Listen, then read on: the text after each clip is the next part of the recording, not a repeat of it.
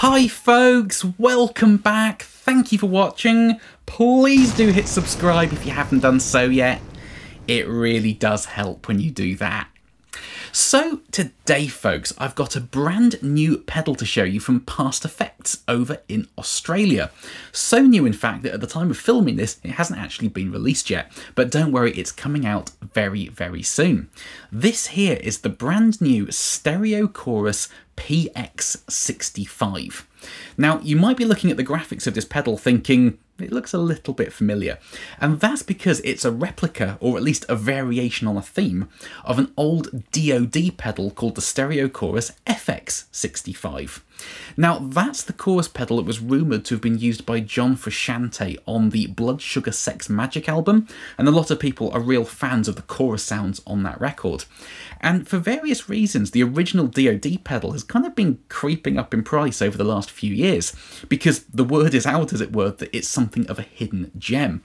So to have a modern boutique version using original Panasonic Matsushita Bucket Brigade delay chips, and with a lot of extra functionality over the original, is a very welcome addition to the market. Now, today's intro is going to be a little bit longer than usual, but please stick with me because it will hopefully make the playing you're about to hear make a lot more sense. Because, as I said, this pedal has a lot of functionality and it does take a little bit of getting your head round, but once it clicks, you have access to so many incredible sounds. So I'm going to talk you through everything this pedal can do because there is more to it than meets the eye on initial impressions. So, the original DOD pedal, the Stereo Chorus, has two outputs, which this pedal does, and just three controls. Now, the three knobs across the top of this pedal are those three original controls: speed, delay time, and depth. But these three controls go to further extremes than the original. So, speed, for example, this pedal will go slower and faster than the original. They all just operate kind of on a much wider range. So you can get the original DOD sounds, but plenty more besides. Now, speed and depth are fairly self-explanatory. Most chorus pedals like CE2s and small clones, or that has a depth switch, not a knob, have those two controls. But the really interesting part of this pedal is the delay time control in the middle. Now, if you've ever played around with a flanger pedal, something like the ADA flanger or the MXR M117, you might have come across a control called manual. And that is essentially exactly the same thing as this delay time control. Because on flangers and choruses, the way they work very simplistically is your guitar input goes in and your signal is split into two components. You have the dry signal, which pretty much comes straight out of the output jack. It's not touched by the pedal at all. But you also have the wet signal. Now that is slightly delayed from the dry, hence why analog modulation pedals have a Bucket Brigade delay chips in them. And that delay time is then modulated, and that creates a kind of wobbly pitch bending vibrato effect, but it's when it's combined back with the dry signal on the output of the pedal and the two kind of interplay against each other, that's what creates the really interesting chorus and flanger effects. And pretty much the only real difference between the chorus and the flanger pedal really is the initial delay time. Flangers have a much shorter initial delay, choruses are much longer. And of course, once you have that fixed sort of center point for the delay, the speed of the pedal is how quickly it moves either side of that, fast or slow, and the depth is basically how far it moves either side of that. Higher depth, much more extreme effect. That's pretty much the difference between choruses and flangers. But on flangers, you can kind of adjust that initial delay time for different sort of tonal effects. You can think of it like a basic EQ for the pedal, really. So you don't usually find that on chorus pedals, but this one has it. So if you turn it down, you get a much shorter delay time as a center point, and that gives you a more kind of shimmery, metallic type sound. And as you turn it up, the sound gets much more throaty and guttural, and it's just a much more obvious effect overall. So you can adjust that on this pedal, which you can't on most chorus pedals. So it's really nice to have that. Now, on the original DOD, that's kind of as far as things went. But PastFX being PastFX, you get a lot more functionality that isn't present on the original. So the first thing is, on the original pedal, and this is a complaint of many vintage modulation pedals, when you turn it on, you do get a bit of a volume drop, which can be problematic if you're using it in a big rig or on a pedal board or whatever. So this pedal has a level control. With it turned all the way down, that is the original, so you will get a little bit of a volume drop, it's slightly below unity. And with it about 9 o'clock, that boosts the signal up so that it's pretty much the same volume bypassed and engaged. Of course, you can then boost it if you want to, but 9 o'clock-ish is about unity, so you can adjust that. You also get a blend control, and this is a really interesting thing, because with it all the way up, that's the original DOD setting, but you can then turn it down and start to bring your clean dry signal back in. So you can set the controls pretty extreme and wacky, and then dial it down so that it's not overbearing and sounding too comical. So it's great to be able to choose how much of the affected signal you want on the output of the pedal. So the blend control is a wonderful addition. And you also get this vibrato switch. You can think of that being a little bit like a kill dry switch. And essentially it just gets rid of the dry element of the chorus effects. You're left with that pitch bending vibrato. So you can use it as a vibrato pedal as well as a chorus. Now, of course, you have to have the blend all the way up in vibrato mode, because if you're trying to blend in a dry signal that then doesn't exist, you'll just turn the volume down. So you'll need the blend all the way up for that, but you can use it as a pitch bending vibrato in its own right. So some great extra functionality there. But where this pedal gets really interesting is the toggle switch in the middle, which is marked Dave and Andy. Now, Dave refers to Dave Simpson, who does a lot of gear demos on YouTube, fabulous guitarist, and he's a well-known lover of the original DOD. So in Dave mode, that is the original DOD FX65 sound. But Andy refers to Andy Martin of Andy Demos and Pro Guitar Shop. You know Andy, the original goat of gear demos on YouTube, because he has a DOD original pedal and uses it in a slightly different way. Now, the stereo outputs on this pedal, it's not like on a CE1 that splits your wet component from your dry and you get that interplay happening just in different amplifiers. It's not like that. It's more similar to something like the old Boss Dimension C, because on the outputs, the dry element is exactly the same on both. But on the top one, the wet signal is flipped in phase from what it is on the bottom. So on the bottom, you get your dry signal and your wet signal in phase, and on the top jack you get your dry signal and your wet signal out of phase. So using just one of the jacks gives you a slightly different sound because of that wet element being out of phase. But when you use it together, you get that sort of Dimension C head in a box spatial chorus effect, because your amps are in phase, the dry signals are in phase, but the wet elements are out of phase and kind of fighting against each other and phase cancelling each other out, basically. So what people have learned over the years, especially Andy, is that using the top jack as a mono output gives you a different voice and some sort of different behaviour from the pedal. So what the Dave and Andy switch does, essentially, is reverse the two jacks. So if you're running two outputs into two different amps, it doesn't really have much effect, because all it does is take the wet elements that are in and out of phase and just put them into the other amp. So overall, the effect is broadly the same, just it's reversing the jacks. But in mono mode, if you're using the bottom jack, for example, and that's the sound you like, but you want to kind of experiment with the top jack sound, you don't have to pull the jack out and put it in the top jack. You can just flip it into Andy mode, it reverses the jacks, and you get that sound at the flick of a switch. So two different voices and some really interesting effects to be had by messing around with that toggle. So today what I'm going to do is I'm primarily going to demo this pedal running in mono into an amp, because that's how most people will use it, and running it in mono does make the Dave and Andy switch make a lot more sense. But at the end, just for a bit of fun, I'm going to run dual outputs, leave it in Dave mode because, as I said, the switch won't really do much, and I'm going to pan those amps out in Pro Tools to show you that kind of stereo spatial dimension type chorus effect this pedal can create. Now, there were two versions of the original pedal, the FX65 and the FX62. The 62 was basically the bass version of the pedal, and inside here you do get two toggle switches on the circuit board to allow you to change this pedal from the guitar version to the bass.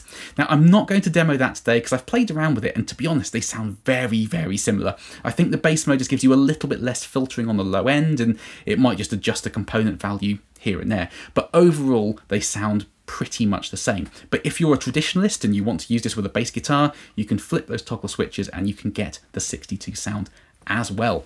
So much functionality in this pedal. As I said, it does take a little bit of figuring out, but once you get there and you get that light bulb moment, it makes so much sense, and there are kind of infinitely fun sounds to be had in this pedal. So, without further ado, folks, here we go.